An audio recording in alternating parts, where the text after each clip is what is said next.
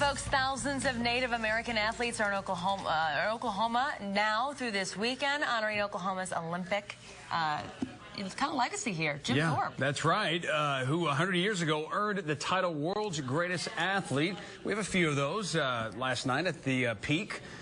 Trey now hanging out with Oklahoma's favorite sport, basketball, showcasing her skill with some talented players this morning. Trey. Good morning, Oklahoma, here at OCU.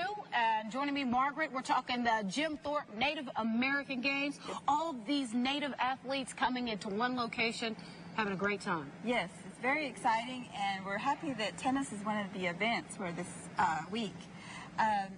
Actually, I'm representing a national organization called the North American Indian Tennis Association. Okay. And we've been around for a number of years trying to promote tennis, a game which I love, with our Native people, our youth especially.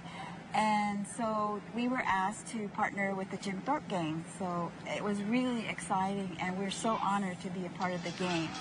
And all the competition will be held at the Oklahoma City Tennis Center on 36th and Portland. Okay, and this is free to the public, right? Yes. All the games are free to the public. Yes, they are. So if you want to come out and see some great matches, I mean, we've got some really great players lined up for the men's open division and women's open division. So we have people traveling from as far away as California and North Carolina. Wow. And some really great competition in men's open, women's open, and doubles and singles. What time does this all kick off? It starts on Friday morning. We begin play at 9 o'clock in the morning.